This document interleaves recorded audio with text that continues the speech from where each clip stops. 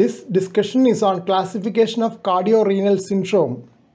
Cardiorenal syndrome has been classified into 5 types by the Consensus Conference of the Acute Dialysis Quality Initiative. The table has been cited in an American Heart Association scientific statement. Please subscribe to this channel for future updates. Click on the subscribe button.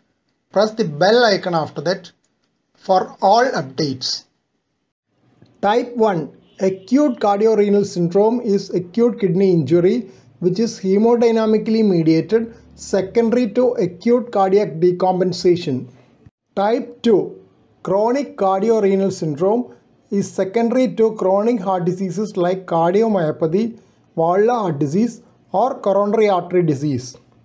Type 3 acute renocardiac syndrome is acute worsening of renal function leading to heart failure as in acute glomerulonephritis which can cause flash pulmonary edema. Type 4 chronic renocardiac syndrome is cardiac dysfunction secondary to chronic kidney disease with left ventricular hypertrophy, anemia, uremia and calcification of coronaries with atherosclerosis.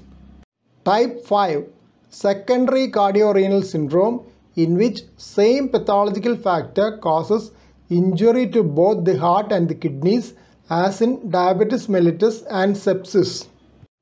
Here are the references for the classification of cardiorenal syndrome. Please don't forget to subscribe to this channel for future updates and click on the bell icon for all updates. Thank you.